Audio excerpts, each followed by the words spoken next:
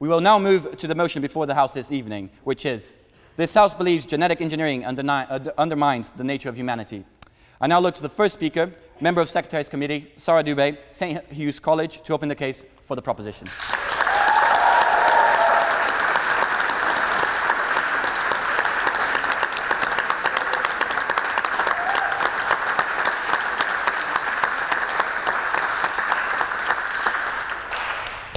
Thank you, Mr. President. It is an honor to be speaking in this historic chamber tonight, and I'm sure you must all be very surprised to see that out of all the scientists on Union Committee, I'm speaking in this debate as the rogue PPEist, but I'll do my best. Genetic engineering has the potential to change our lives. This is undeniable. Today, the opposition will tell you that this genetic engineering will herald a new, improved age for humanity. For instance, the CRISPR-Cas9 genome editing technology that can be programmed to target specific areas of our genetic code and to edit our DNA at these locations can correct genetic mutations and cure inherited conditions. And I'm sure the opposition will elaborate a lot more on these benefits of genetic engineering tonight. They will challenge us. Surely, any technology that would alleviate the misery of so many can only benefit humanity? But the value of genetic engineering in transforming medical practice and in curing disease is not something I'm here to dispute. Instead, I ask you, do you really think that once we have the power to edit our genetic makeup, we will stop at using it only to cure disease? Of course not. With control over the creation of our capabilities within our reach, humans will not resist making themselves into faster, stronger, healthier versions of their previous selves. Today's motion is not about whether genetic engineering is good or bad, healthy or risky.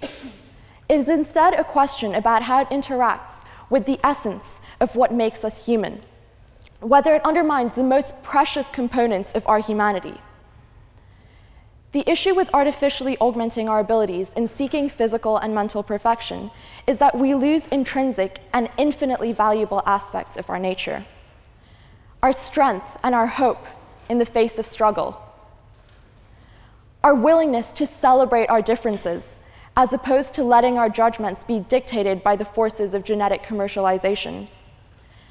And our ability to love each other for who we are in totality, as opposed to obliterating our imperfections. The question that lies at the core of this debate is not what genetic engineering will do for humanity, but what it will do to our humanity. I hope to show you today that the improvements promised by genetic engineering require a sacrifice of our core values, ultimately undermining human nature. But before I continue, it falls upon me to introduce the speakers for tonight's debate. Speaking first on opposition is Dr. Rodolphe Barangu, editor-in-chief of the CRISPR Journal, which covers the areas of genome editing and CRISPR research. He was elected just this week to the US National Academy of Sciences. Next, you will hear from Dr. Carol Kirchow, a reproductive biologist and the president and CEO of 32 ATPs, a biological energy development and consulting firm. And closing the case for the opposition is Professor Donna Dickinson, philosopher and emeritus professor of medical ethics and humanities at the University of London. I look forward to hearing a defense of the impact of genetic engineering on the nature of humanity from our distinguished opposition speakers. Continuing the case for the proposition is Professor Joyce Harper, professor of human genetics and embryology at University College London, where she heads the embryology, IVF, and reproductive genetics group. She has been involved in pre-implantation genetics testing for 25 years. And finally, Catherine Lasky, award-winning author of Star Split, a novel discussing the ethics of genetic enhancement of the human race, will be closing the case for the proposition. Professor Harper, Ms. Lasky, it is an honor to be debating alongside you tonight. Indeed, it is a privilege to be speaking amongst guests of such caliber on both sides. Mr. President, these are your guests, and they are most welcome.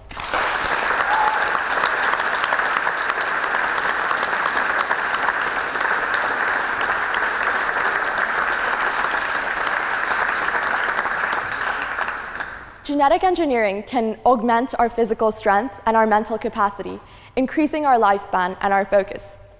Becoming stronger and smarter is universally desirable and very relatable, but this in itself does not fundamentally alter the nature of humanity. It is the implications of making these changes through tools such as CRISPR that should be a cause for concern.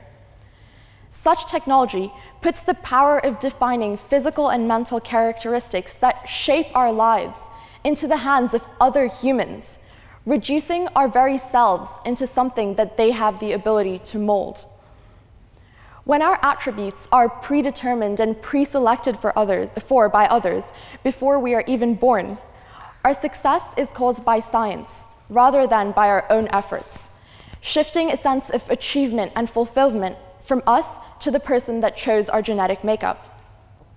For instance, breaking an athletic world record after countless failures and years of disciplined training seems intuitively to have more value than breaking this record due to genetically enhanced capabilities. This is because the praise for this success is directed towards ourselves and towards the athlete in the former case, while it's directed towards the person who enhanced the athlete's abilities in the latter. A world in which genetic engineering prevails thereby diminishes human agency and merit. It also erodes the value of human strength, perseverance, and hope in the face of struggle. Why would the athlete need to persevere in training for a race if their physical makeup has been specifically chosen for them to excel in sprinting? Where would the beauty be in hoping to achieve their dream without the knowledge of whether they'll attain it if they know that their capabilities have already been chosen by an external influence for them to succeed? As such flawlessness becomes the norm, the worth of determination and hope, two values at the core of our spirit, is diminished. Now, I can see that there may be a lot of criticism of this line of argument, the primary one being that surely it is worth it to sacrifice these values in a world without suffering, where there's no need for them in the first place. But we're not debating whether such a world would be better than the one we live in now, but rather whether it would be a society that undermines what currently makes us human. And this is why the objection actually captures my point, that what we want out of genetic engineering does require a sacrifice of part of our nature, regardless of whether this sacrifice can be justified. But let's take a pause. You may indeed wonder if we're in need of a reality check here. Surely, the opposition may argue, humans are not irrational beings. We are clearly not driven by the obsessive pursuit for perfection.